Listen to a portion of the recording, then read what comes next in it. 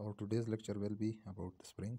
Spring is an elastic body or elastic member of any system which will deform when force is exerted on it, and it will regain its original shape when the force is removed. So flexibility is the main property of the spring. Many times in engineering we need flexibility. That need of the flexibility can be because of anything. So for that we can use the spring, and this flexibility greatly depends on the geometry of the body. Means it depends on the size, the shape, and other parameters of that body. The flexibility in the spring will be according to our need, not more than that or not less than that. So the design of the spring to bring the flexibility will be according to our need. The flexibility in the spring can be linear or non-linear. Means if the deflection is directly proportional to the force that is exerted to distort spring, then the flexibility will be linear. And if there is any other relationship between the force and the distortion, then the flexibility will not be linear, it will be non-linear.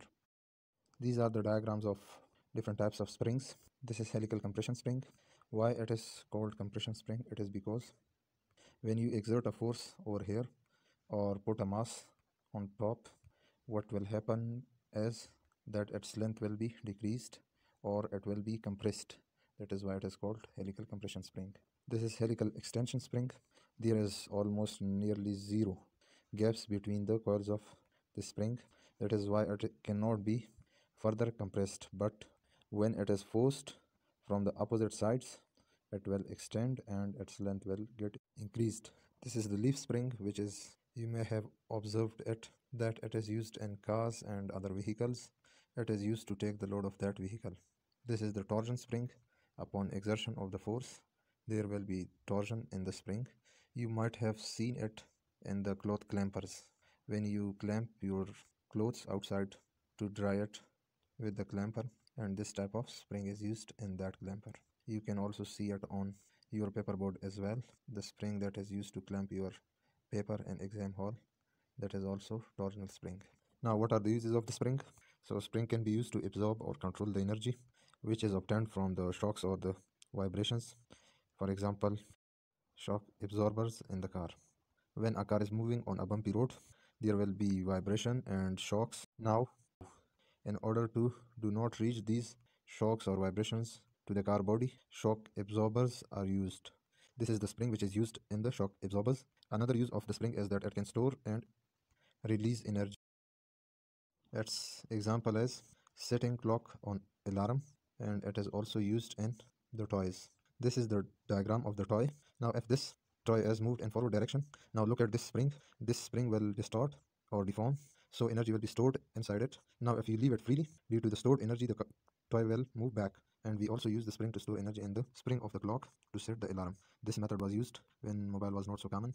The energy was stored in the spring, and when that time was reached, then that energy was released and sound energy was produced. And then we have another use of the spring in piston cylinder engine at the intake and exhaust valve. This is the piston, this is that cylinder. The piston move up and down in this cylinder. These are those springs. When this piston will move downward, the pressure in the cylinder would start decreasing. The air will try to enter the cylinder because the atmospheric pressure is greater than the pressure inside this cylinder, and will exert the force on the valve, which transmit that force to the spring.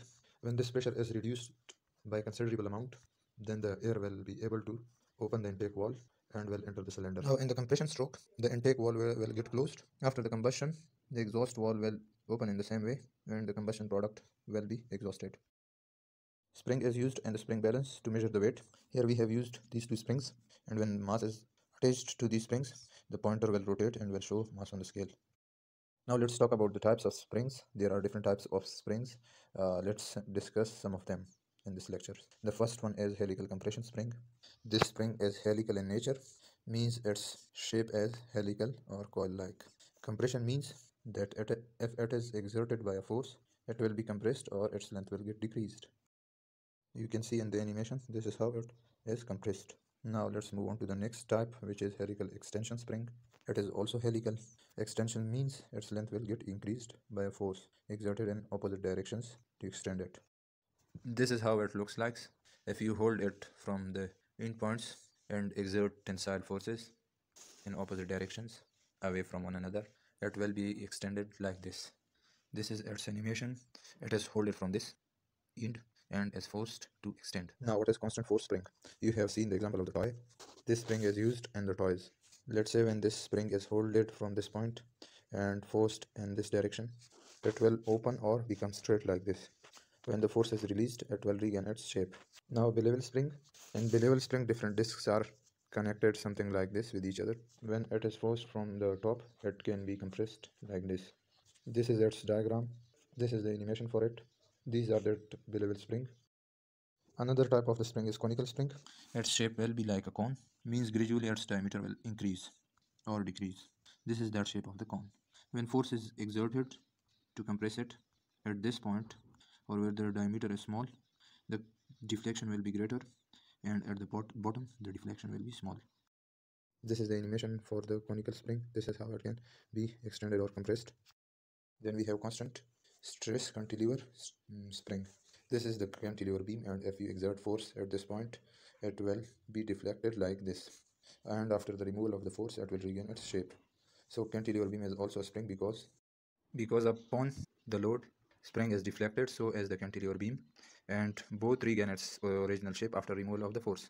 This is another diagram for the cantilever beam or cantilever spring, deflected under the load, and it will regain its shape when force is removed. Then we have another type of spring, which is laminated or leaf spring. This spring is used to take the load of the heavy vehicle.